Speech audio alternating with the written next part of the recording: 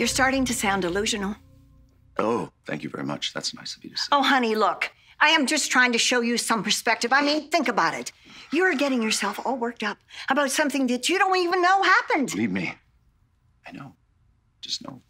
You need a meeting. I'm way overdue. Why don't we both go together? Stop it! I don't need a meeting. I need my girlfriend to stop cheating on me with my brother!